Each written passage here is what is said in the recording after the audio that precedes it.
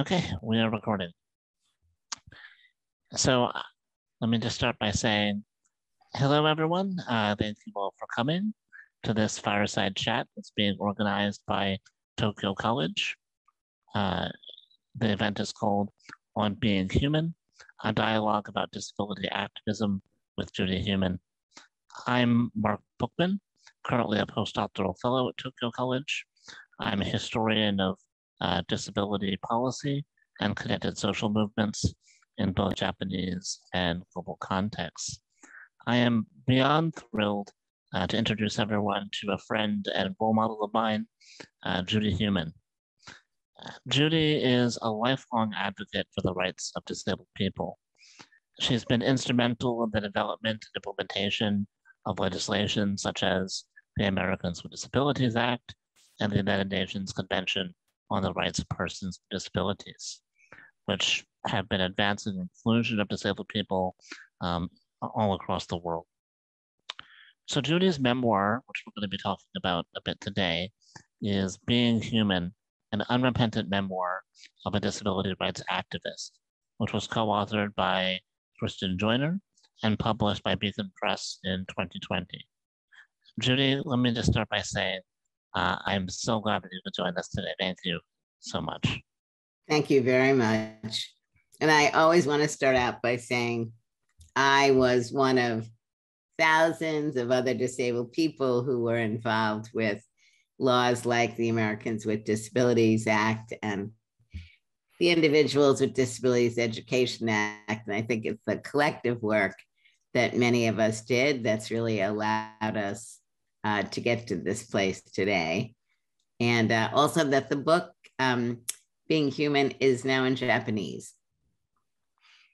Yes, and in the underneath this video in the comment section, as well as in our advertising, we'll make sure that there's a link to the Japanese version as well.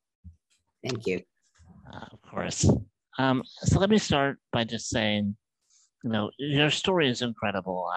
I was familiar with a little bit of it before I read the book, but having read the book several times over now, I'm blown away every time. But there's something that I have to admit it's a bit hard for me to grasp, and that's, I grew up in the United States with the ADA, with the Americans with Disabilities Act. I was born in 1991 as that legislation was coming in.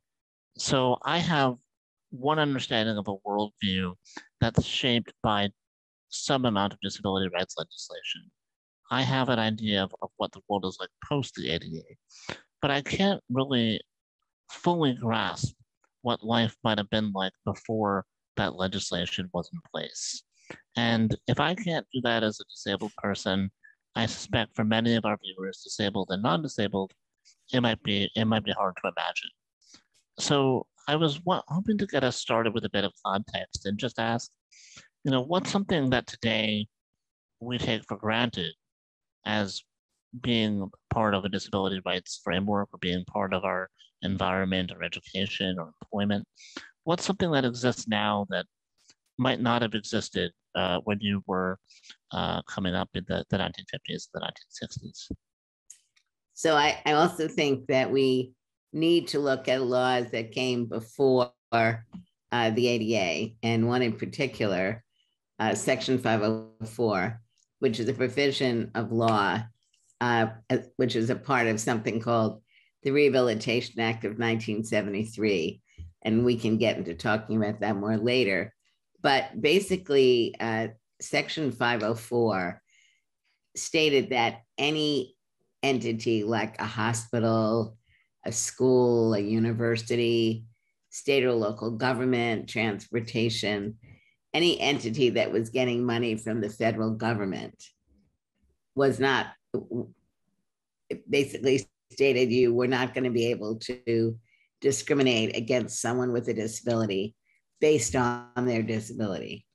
Now, why that's very important is that meant 17 years before the ADA became law, there was work that was beginning to happen.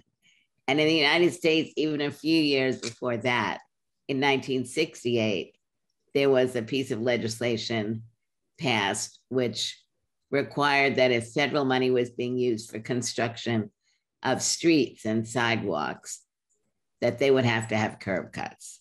So you could see that there was nationally incremental legislation. And then what state were you born in? I was born in Pennsylvania.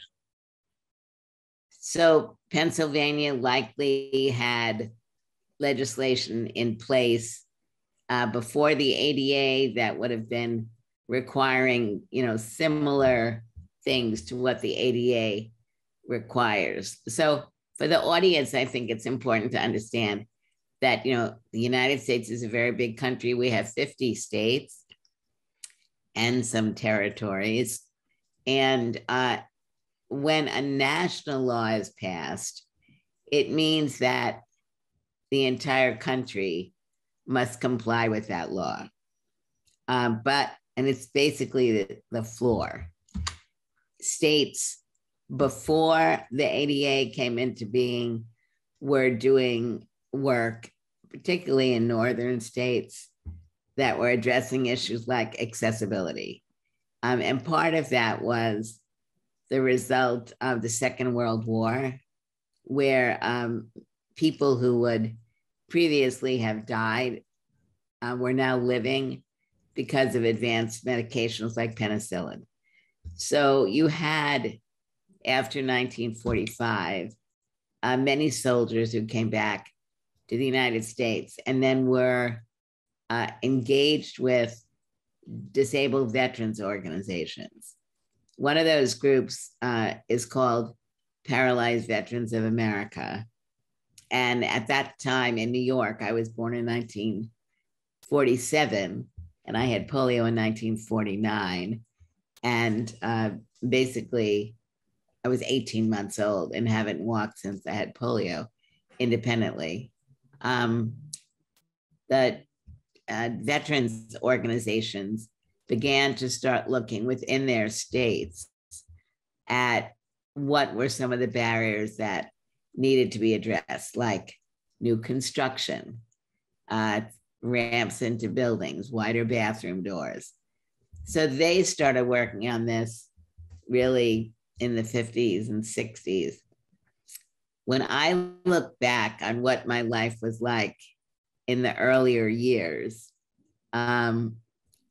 it was very low expectations of what we would be able to do, for example, if we had physical disabilities.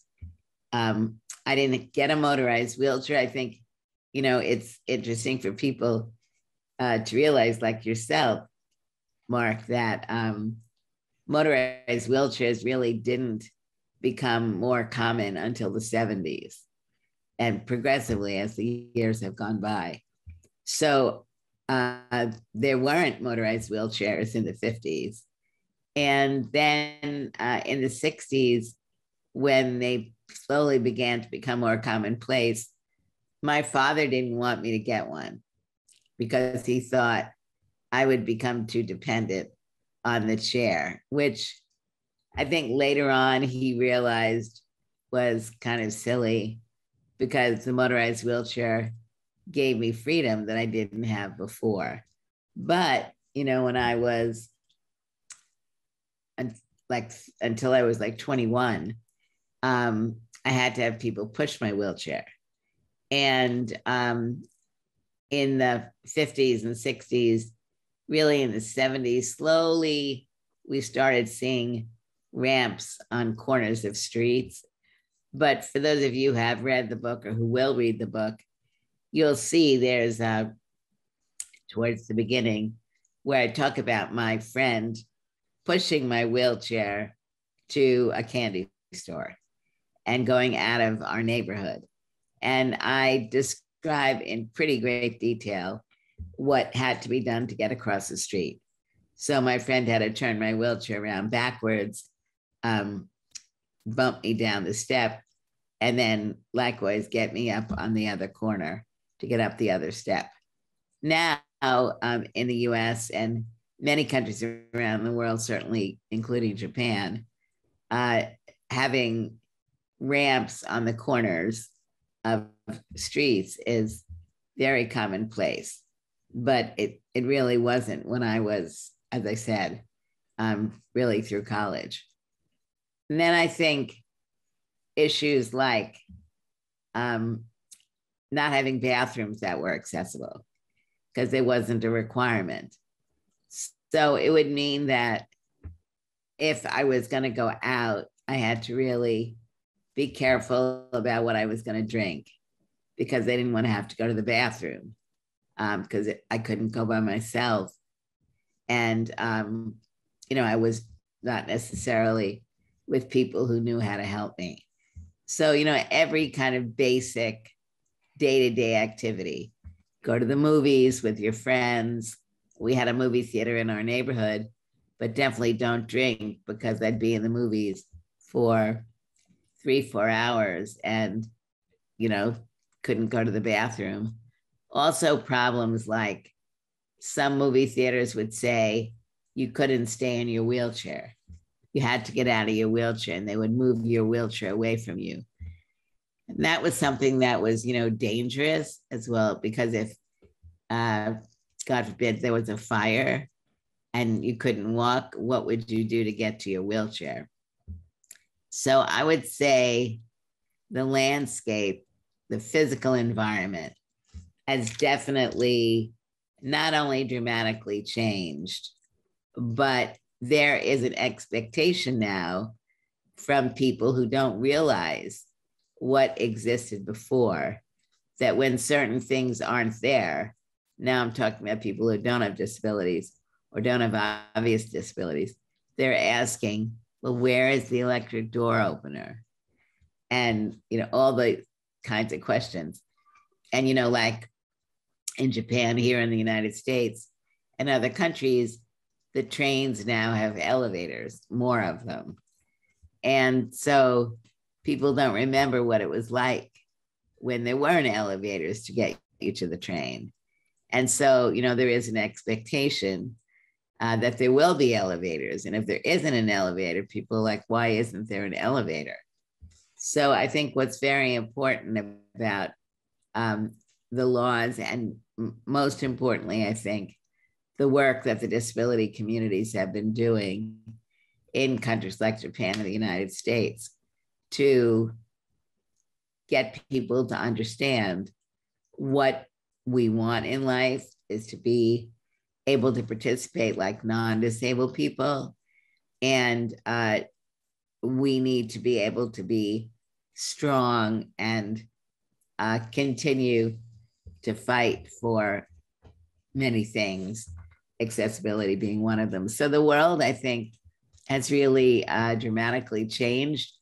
Employment also was a very big issue. And when you look at Section 504, as I was mentioning, which only covers entities that are getting money from the federal government. So there was a limited impact because like a private company that didn't get money from the federal government, unless their state had a law making it illegal to discriminate against someone based on disability, you didn't have protection. So when I graduated from college in 1969, I was applying for jobs. One job I applied for was to be a social worker. And I had an interview over the phone. It was a great interview. And the woman who interviewed me, we set up a time to come in to do a face-to-face interview because the job was going to be obviously in person. And when I got off the phone, I realized I didn't ask if there was a wheelchair entrance, and if so, where it was. So I called back and I said, oh, I use a wheelchair. Where is the entrance I can use to get into the building? And she said, I'll call you back.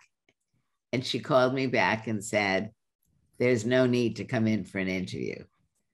Now, at that point, I was young. There was no 504. There was no ADA. I don't think there were any laws in New York at that point that made what happened illegal. So that was my first real foray into the employment field where blatantly I was denied even a second interview because of my wheelchair. Then simultaneously with that, I minored at the University in Education, and I was pursuing a career in teaching and took all of the courses I needed to take, passed the written and the oral test. And it's important to note that these tests that were required to be passed in order to be a teacher were all offered in inaccessible buildings, 1 or 2 flights of steps. So if I wanted to take the test, I had to get friends to help me up the steps, which of course I did. I was failed on my medical exam, which today, or after 1973, would have been illegal, but in 1970, 71 wasn't. So I passed, as I said, my written exam, my oral exam, and I was failed on my medical exam.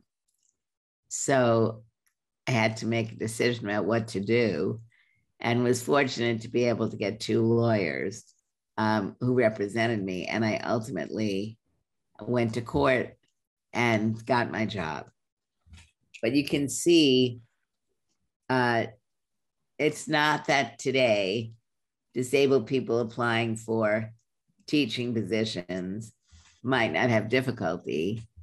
One can be denied something in a way that isn't as blatant as what happened with me, because my denial for my teaching job was paralysis of both lower extremities, sequelae of poliomyelitis. So it was clear in writing that I was being denied the job because I couldn't walk. Walking was not an essential part of the job. So there was no reason why I couldn't be given the job, which, as I said, I ultimately got and taught 3 years in New York City. But there have been many changes like the ones I'm discussing.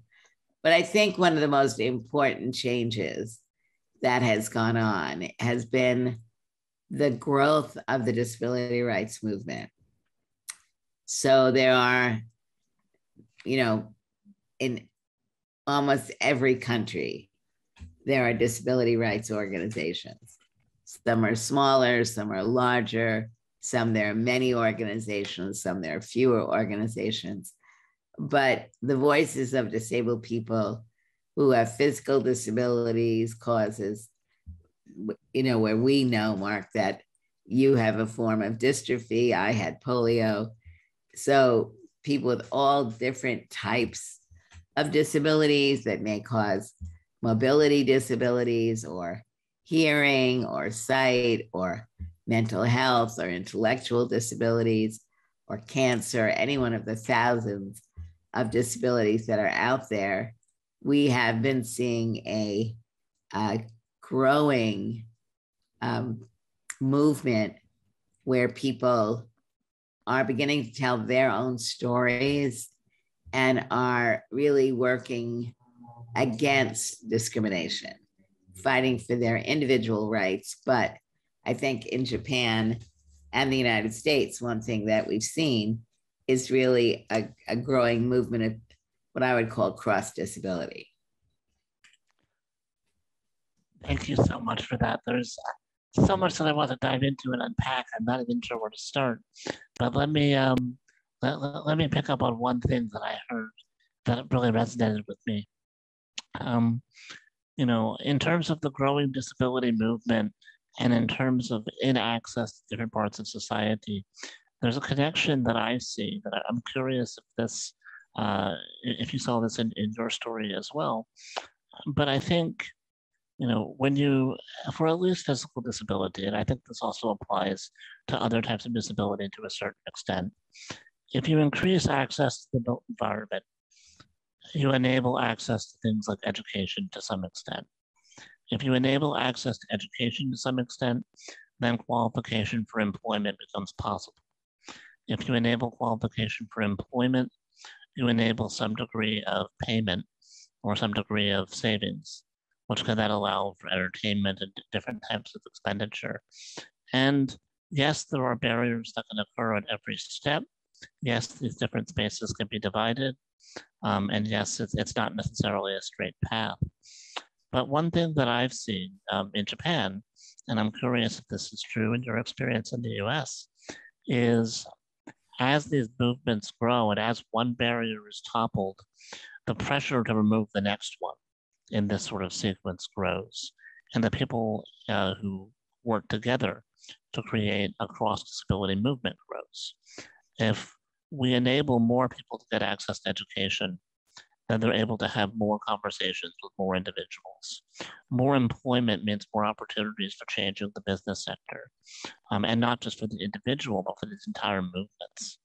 So I'm curious, coming up in a time when there wasn't the ADA, I mean, we had 504 from the mid-1970s, but before then, I guess I just want to know a little bit about how you saw these things connecting. You mentioned the barriers in your community, how your friend had to push you up the non-existent curb cut into the candy store. I imagine that affected your access to education as well. And I imagine school was probably quite tough. In fact, since I've read your book, I could say, yes, it probably was. But I was hoping you might tell our audience a little bit about some of the barriers you encountered in the educational setting, the issues that you had in schools. I think that was a really key part of your story from what I read. Yeah, so thank you for the question, Mark. Let me I will discuss my experiences in education. I want to deviate just for a second on the term education. I think what's very important about what is happening as disabled people are becoming more visible within the community is that non-disabled people are seeing us in the community. And that was something that didn't really happen that much when I was younger because of all the lack of accessibility. I think that younger people today are much less resistant to the inclusion of disabled people because they are being educated in a non-formal way by seeing us, like in Japan, seeing disabled people on the trains, seeing disabled people in stores, seeing disabled people in, albeit too few schools, but more schools and at universities. Still, I think, albeit too small. But nonetheless, I think the media is doing a little better job in representing both issues around disability and also having disabled people on the screen and behind the screen. So to me, that's what one could call informal education, disability studies being taught at some universities in Japan and a growing number of universities in the United States. I think one of the reasons why we are seeing some changes is, as I said, the younger generation who is not as biased as many older people. But even there, I think it's fair to say that there are changes going on across society and that one of the real important aspects of having a growing disability rights movement is that, we are present and we can really be influencing in a way that we weren't, decades ago. And I'm sure you see this for yourself, both in the United States and in Japan.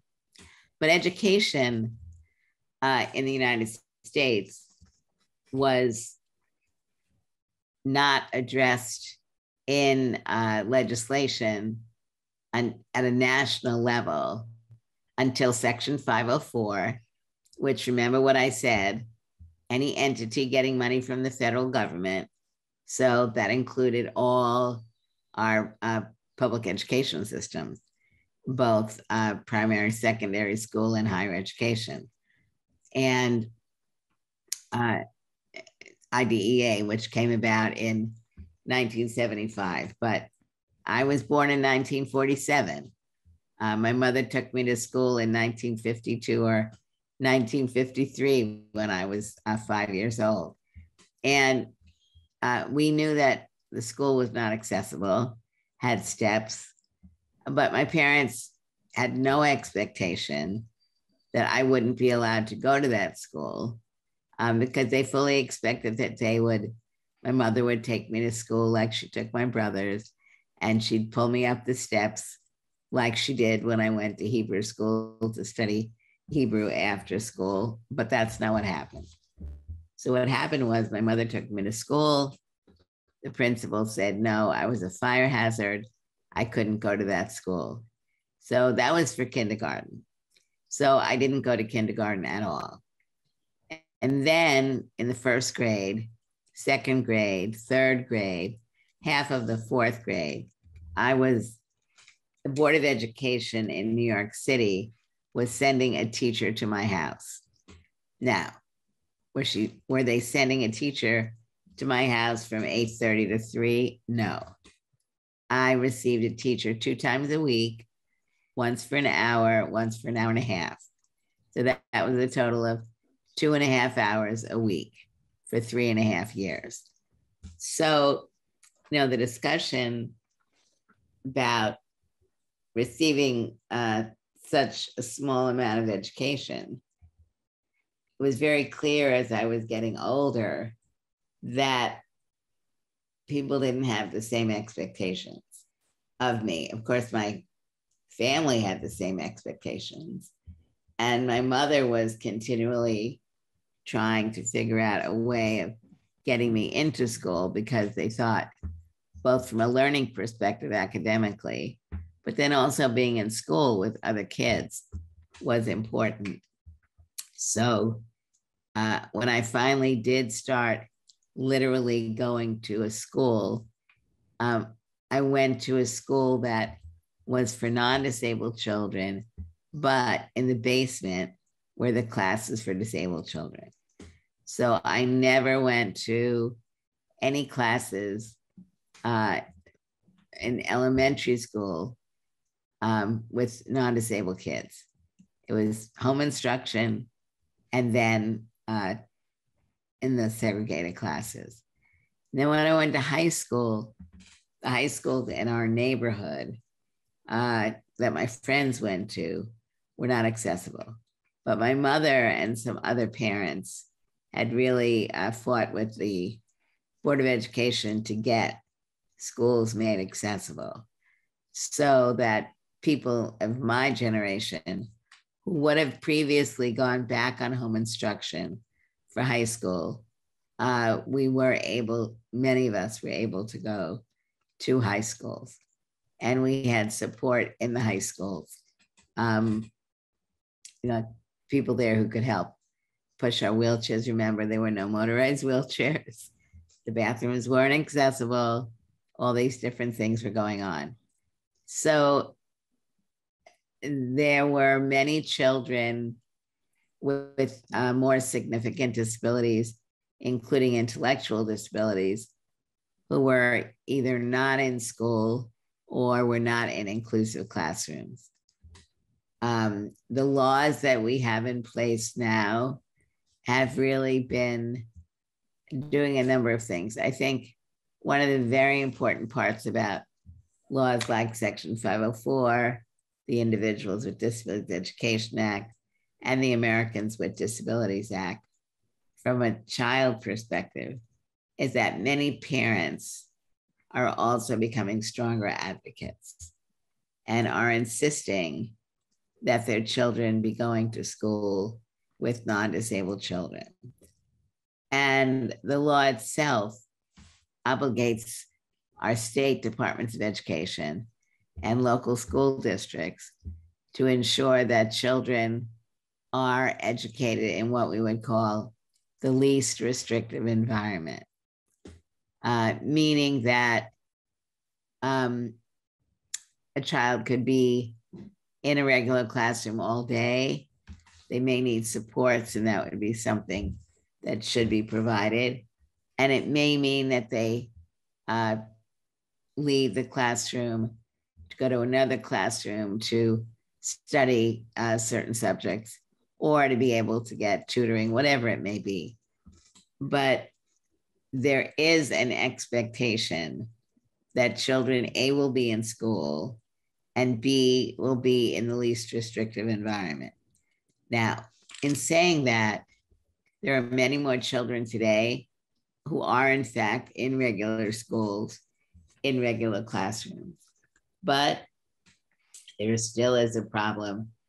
I would say does not compare to the problem in Japan, but there still is a problem of parents not getting the support that they believe their child needs, and all types of things that are going on to fight that.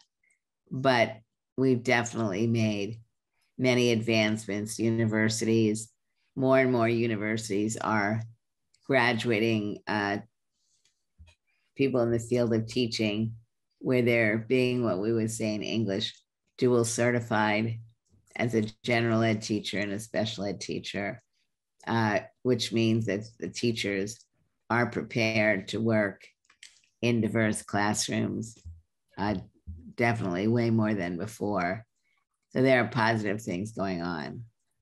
Now, my encounters with education in Japan, and I haven't been there since about 2015 or 16. So I don't know how dramatically things have improved, but it seemed to me there were a few things going on. It was more likely that disabled children were included in kindergarten or in the earlier years, but that as they were getting older, they were no longer included like they had been when they were younger. I know this is an issue that people have been working on. Would you say there've been a lot of improvements? There have been a few, but they've been slow coming from my perspective. So you mentioned coming in 2015, 2016. Well, 2016 is when Japan enacted the law for the elimination of discrimination against persons with disabilities. And that was the first law that codified reasonable accommodation in schools.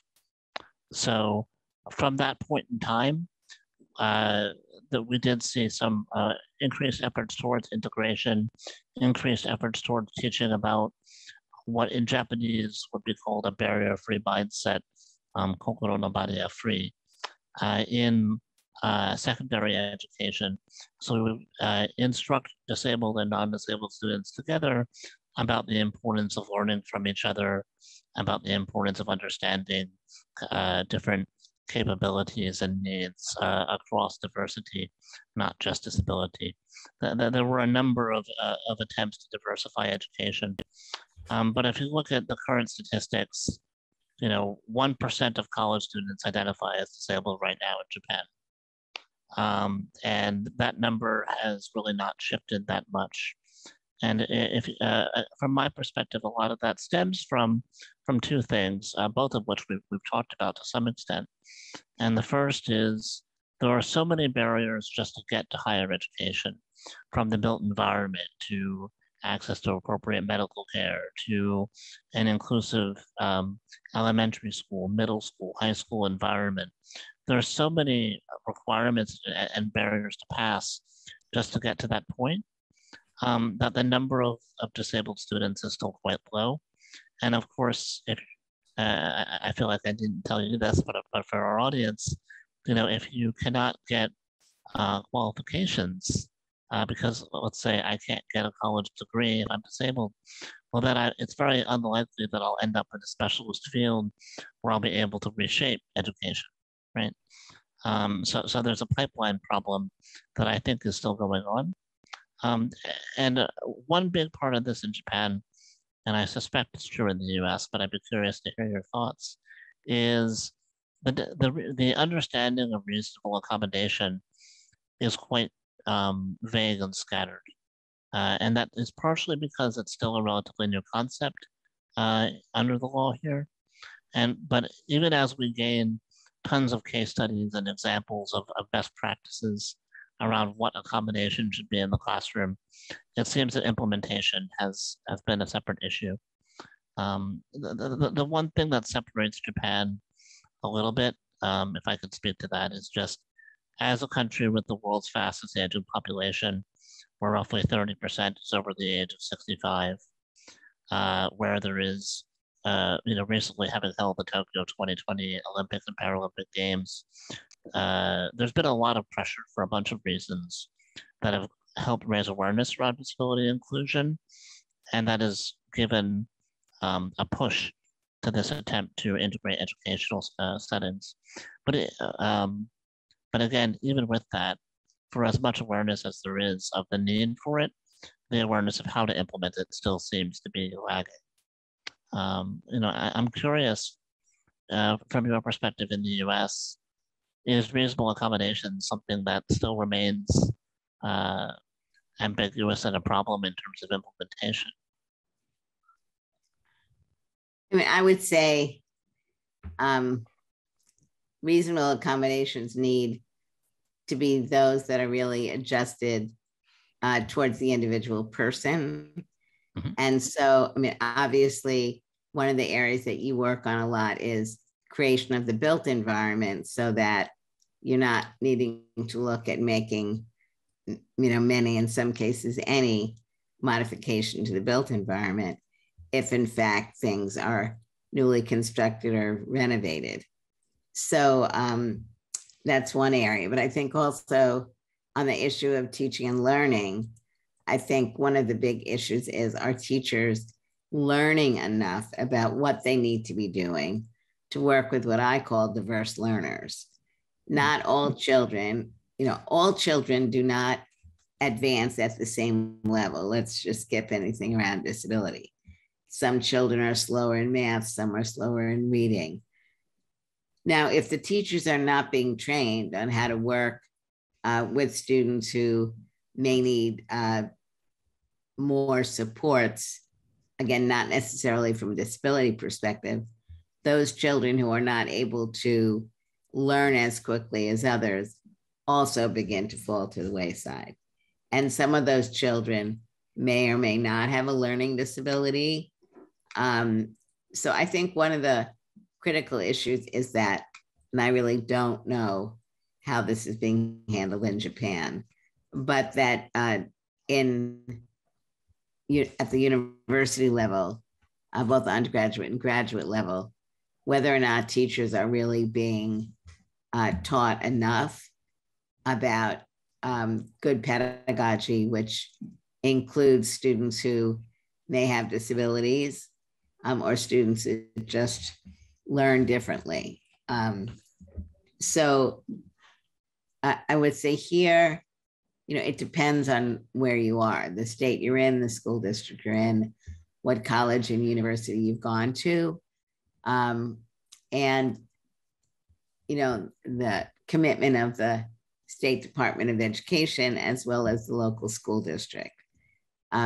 There is a lot more work that's gone on in the last 40 years since the IDEA came in place, looking at ways to help teachers teach more effectively, and also looking at the kinds of modifications and accommodations students might need. And then, of course, I think technology also has really been a boon for some students in many, many ways, and making sure that they're getting accessible technology. So overall, I would say we are definitely better than we were in the 1970s or 80s. We are not yet where we need to be. Too many children are still not getting what they need, as you were saying, to be able to be successful in school and be competitive to go on to higher education. But I want to say that, here, we definitely have way more than 1% students at colleges and universities. I would say, in many places, it's between 10 and 20%. Now, in looking at that number, it's also looking at many students who are not blind or deaf or have physical disabilities, but students with mental health disabilities, invisible disabilities, diabetes, asthma, whatever it may be, and where accommodations are very important. And so disability services offices on college campuses, which will do everything from help students get their materials recorded, get them scribes, whatever they may need, issues around captioning of materials, sign language interpreters.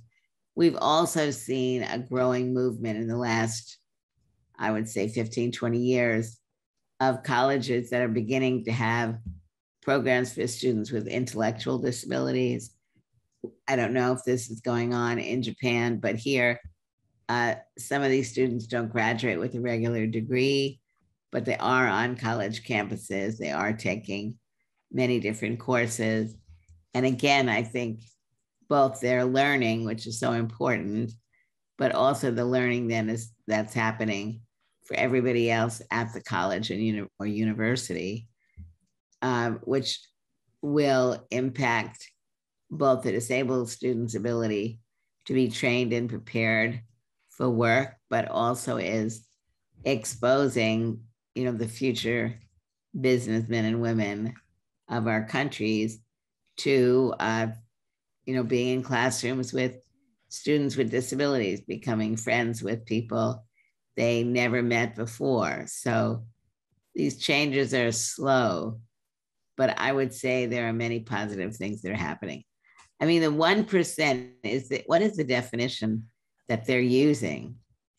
So the 1% is a survey by the Japan Association of Student Services Organizations, or JASO, which is a government entity that basically keeps track of students who identify with the Disability Services Office using a government registered passbook.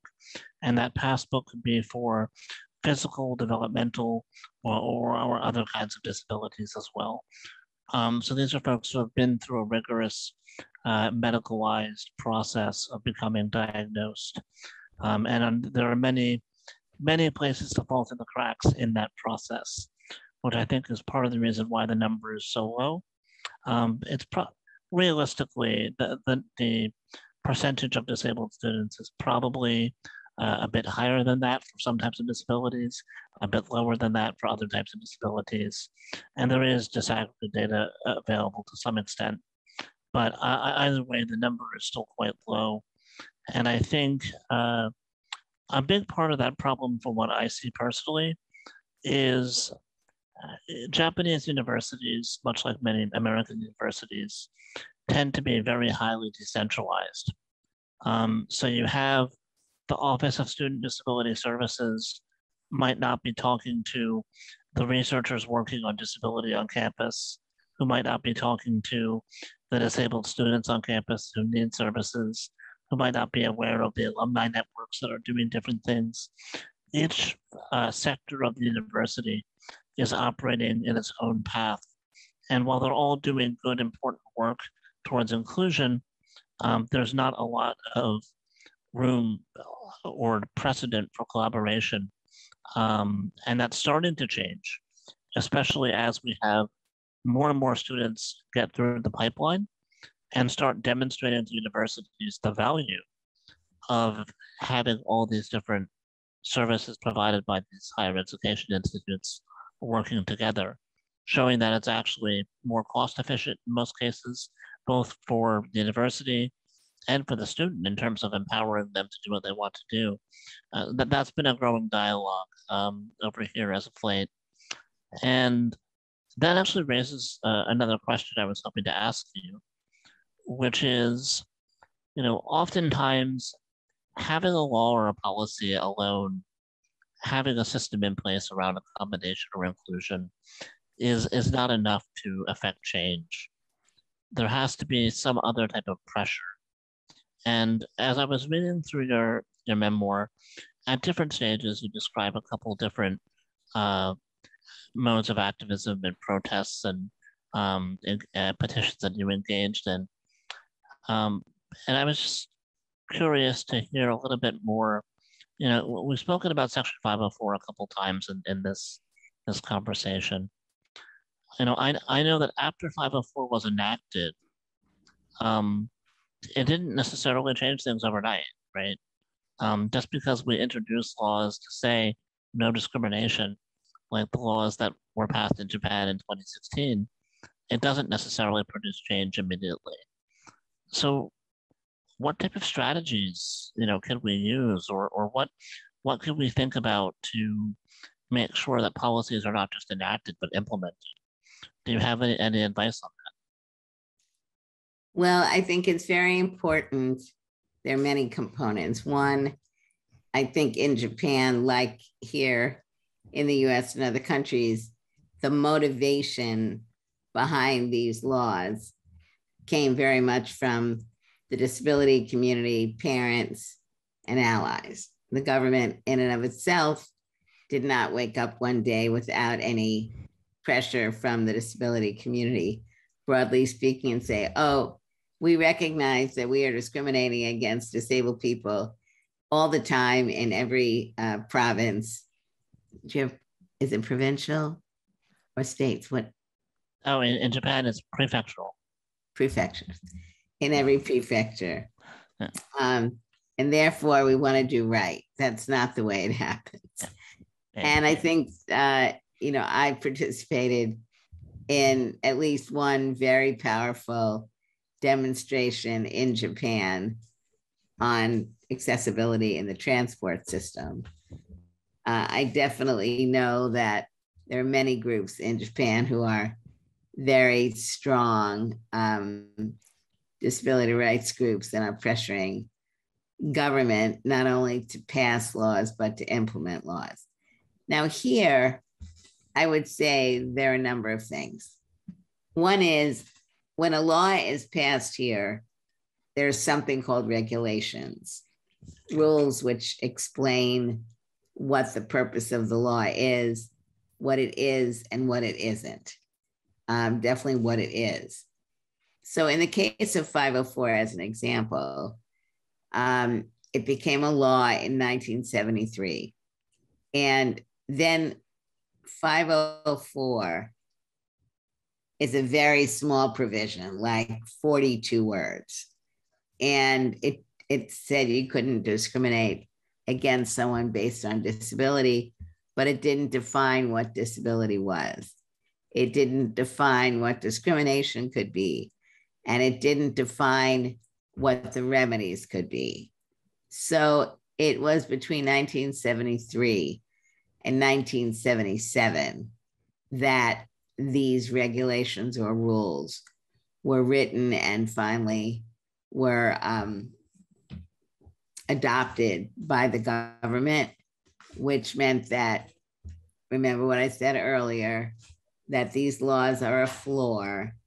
And so it meant that every state was going to have to accept the rules that came out from 504 and later in the 90s as a result of ADA.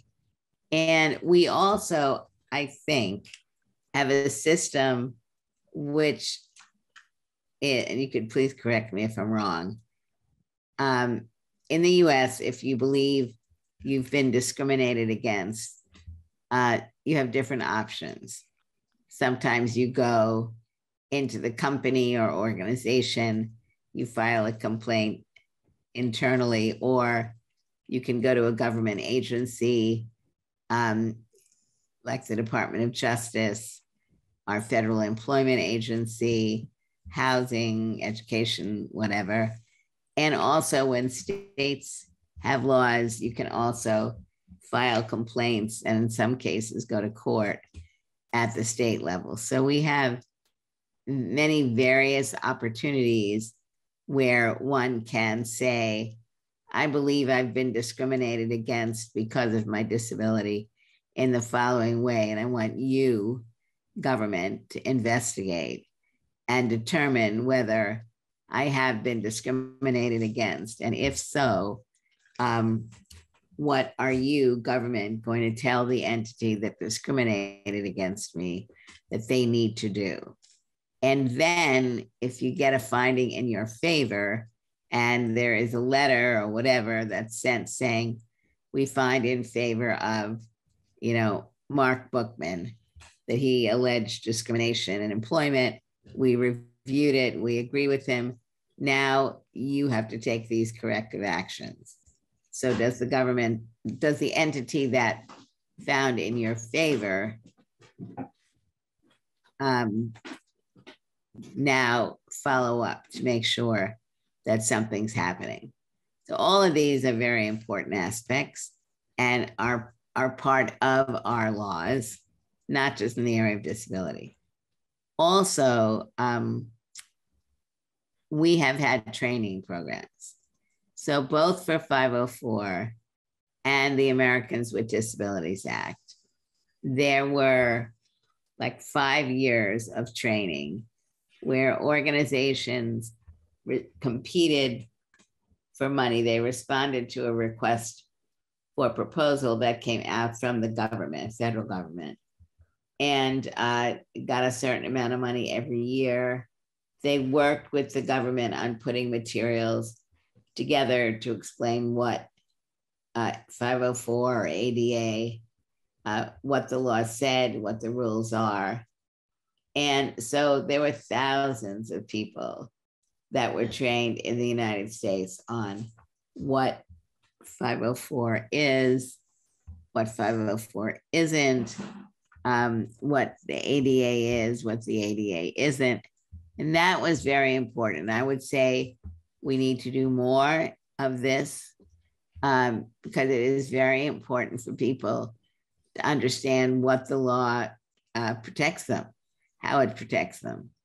And if you don't understand how that can happen, you're not going to use it. I also think, if you look at Japan and the US, we are, I guess, a more aggressive group of people where we don't as much hesitate about something like filing a complaint. Now, I don't want to generalize because, many of the people in the United States who live here are immigrants from other countries. Those immigrants may not be coming from countries where complaints are something that people do, or they may have been adverse impact if someone filed a complaint against a person that might make them hesitant to do it. So, it's not perfect at all, but I do think the issue of training people is very important. What are your rights? Now, in the case of ADA and 504, the government has been supporting many different kinds of technical assistance programs. One of them is called the Job Accommodations Network. The Job Accommodations Network has been funded, I think, since the 1980s. And it focuses only on employment-related issues under ADA and 504. So anybody, Joe Blow on the street, if they have a question about employment, for example, I'm an employer and I'm wondering, can I ask Mark, what is your disability? I don't know the answer. Maybe if I ask, that's a problem. So if you know about this Job Accommodations Network, you can go on it and you can read it, or you can call them. And then you can find out what you're allowed to ask and what you're not allowed to ask, which can be very important.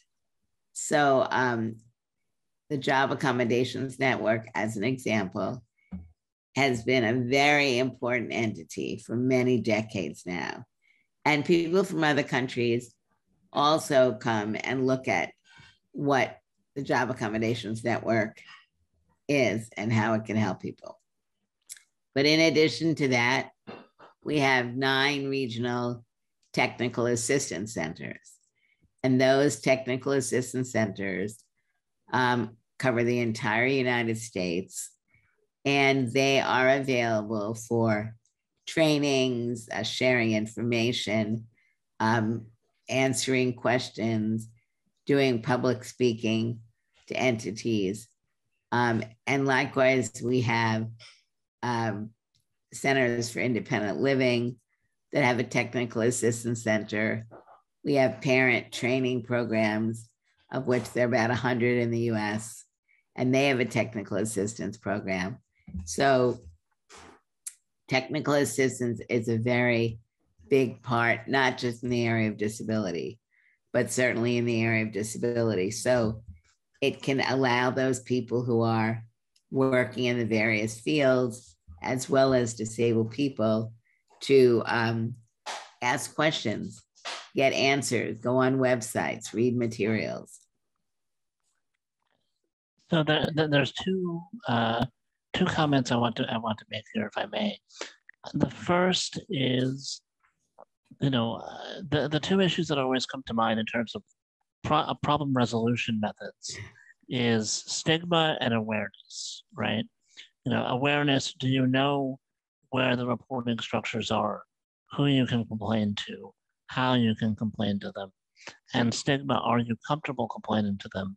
Does that potentially put you in a worse situation for physically, financially, socially? There are these 2 sort of intersecting problems that I think remain a big concern here in Japan. Folks are often concerned. Disabled individuals themselves worry about stigma and retribution if they were to file complaints, and employers are not necessarily aware of how to deal with that dynamic. And as you say, having these technical assistance programs and consultation centers in various forms, whether they're connected via Centers for Independent Living or via other organizations, having a sort of recognizable and to a certain extent stigma-free or stigma-mitigated consultation network, I think, is really important. And I think that's something that we need to see, even if it has existed for a long time, and I know it has, seeing more of them more active, I think, is really important, and something that I hope Japan starts to do. But I wanted to really pick up on one other dynamic that came out in your last set of comments, which is the idea of cultural specificity and cultural learning here, and how the different cultures are operating in different ways. Immigrants might be coming from a country that has a very different understanding of what is appropriate when it comes to disability, what is appropriate when it comes to reporting about discrimination, what is appropriate when it comes to standards of accommodation or accessibility. I think that one thing that I'm personally interested in, and I know that from your work you've done a lot of or have a lot of experience with, is thinking about how cultures can learn from and teach each other with respect to disability rights and inclusion. And I was really particularly interested in thinking about the 1980s. You mentioned taking part in this big protest in Japan. Forgive me, but I'm imagining you're talking about the Rehabilitation International protest of 1988. Is that the one you're thinking about in Shimbashi? It could be. Yeah, it was on transportation. Yeah, it was a big, like 100 wheelchair users or something. Not a fair number going down to big train station. Yeah.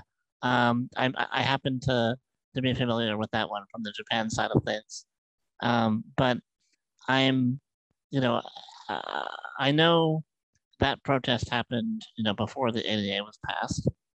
And I know it happened during a time when activists from across the world were coming together. This was after the United Nations International Year of Disabled Persons in 1981. There were tons of different groups of people coming together to think about how to coordinate strategies for international activism.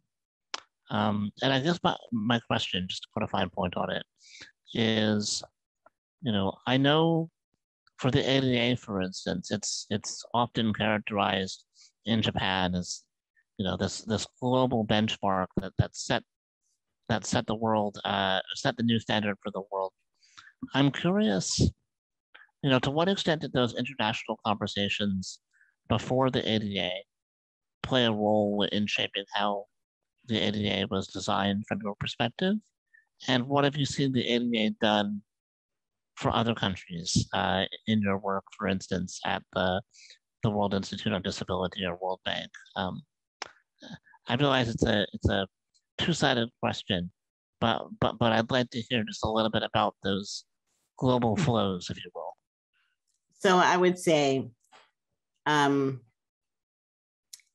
thing when I, with Ed Roberts and Joan Leon, set up the World Institute on Disability, one of the first issues we started working on was personal assistance, because we knew from Ed and I from travels that we'd been doing earlier and people we'd been meeting from other countries that personal assistance services was more available in many countries. And again, this issue in the US, because everything is in some way, states have something different. And so we were trying to find out both what was going on in every state in the United States on personal assistance services. And we looked at, additionally, I think 3 other countries to look at how they were addressing personal assistance. So I would say in the area of personal assistance, we definitely were learning about how there was, greater uniformity in eligibility criteria and the services that were being provided. Although, like anything, the decisions about the number of hours, for example, somebody was getting was also based on the reviewer and the county they were coming from. And but the uniformity in systems was dramatically different than here. And since one of our objectives at WID was to really be able to have a research project which would allow people to see the differences in programs, I would say that was very important. Likewise, in the area of healthcare, many of us were learning about issues of national healthcare in really most other countries around the world and all other allied countries, and the fact that we don't have that in the US. So that's another area where I feel like we were learning. People were complaining in other countries about not getting what they needed, which are always issues that are true, and not everyone is getting what they need the way they believe they need it. But here you were dealing with something quite dramatically different, where many people were not having any healthcare coverage at all, and the lack of uniformity in healthcare coverage from state to state. So I would say both in personal assistance services and in the area of healthcare that we were and are still learning. And we have some good models going on here, but like national models, not like you can see in other countries. That's one area. I would also say that I always felt that we really were ahead of other countries when it comes to rights-based issues.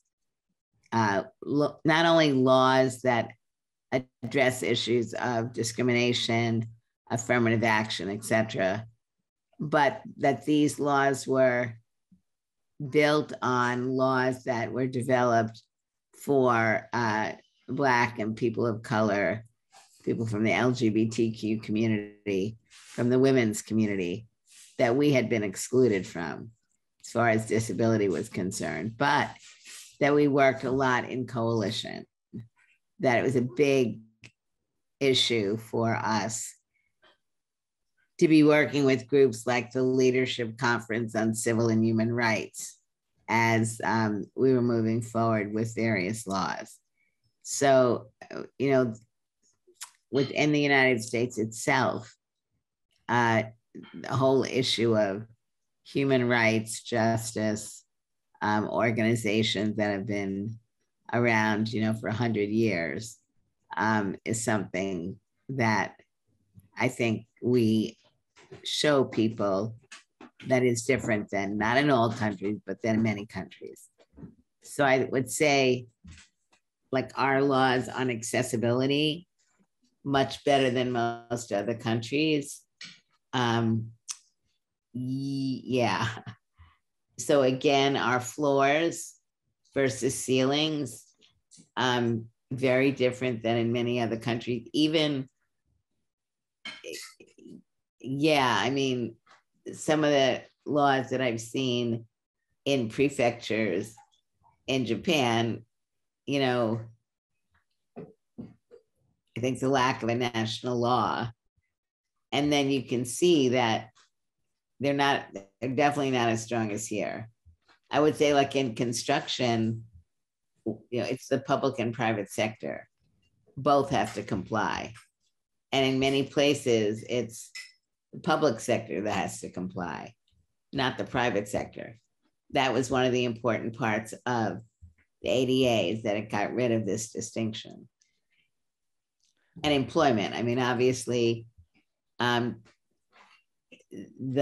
ADA and Title I underemployment, I think, is really much stronger than most other countries.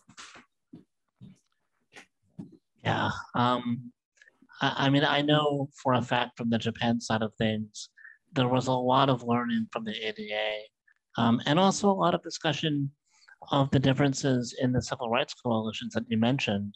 I mean, I know when the concept of independent living and the movement that you and Ed Roberts and so many other people had started in the US began to translate over into Japan, there was a big discussion of how that translation would happen in terms of services without a similar civil rights movement background as a source of pressure.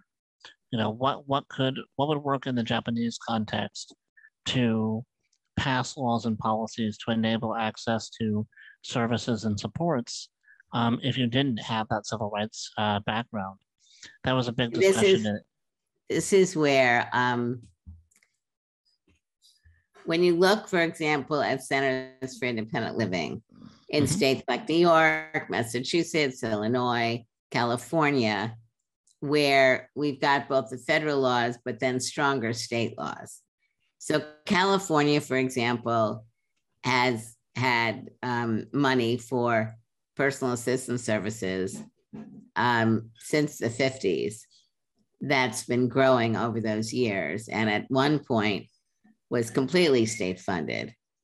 And then as another federal law, our Medicaid law, came into being, the state switched over more to get more federal money from Medicaid. But I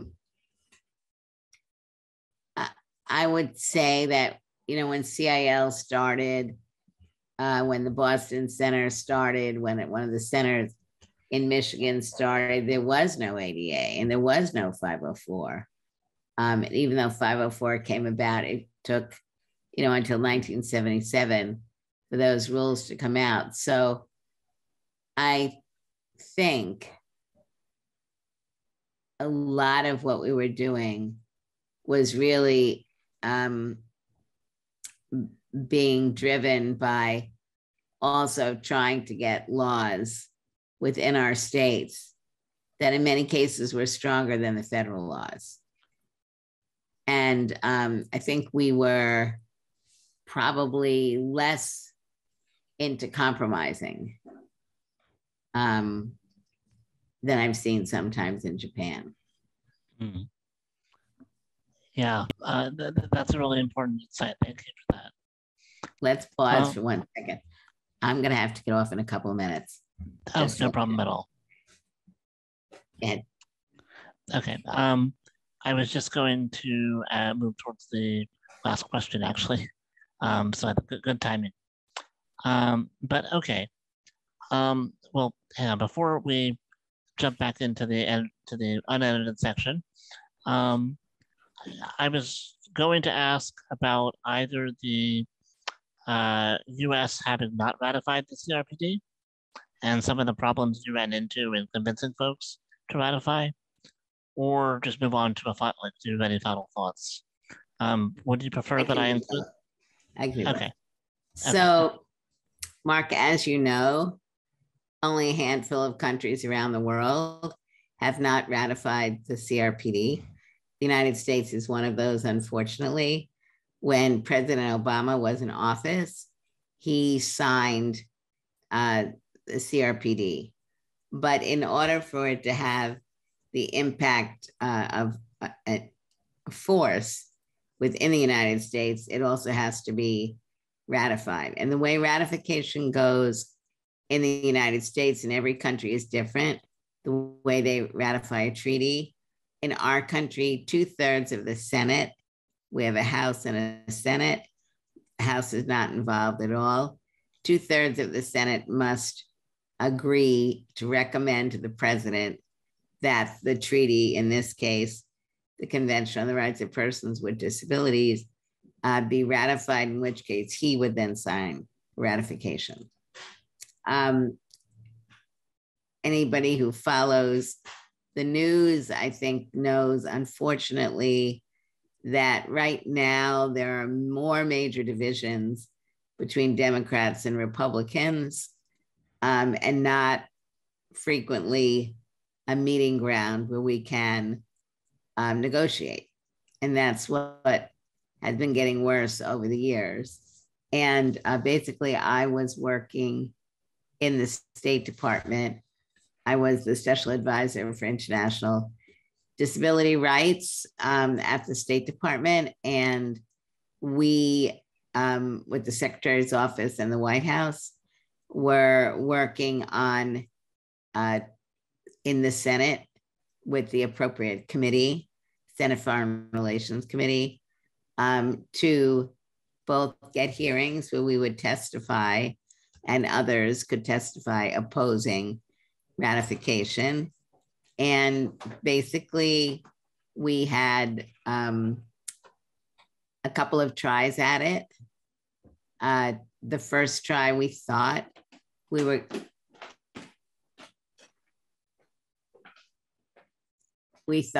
going to be able to get the 67 votes that we needed.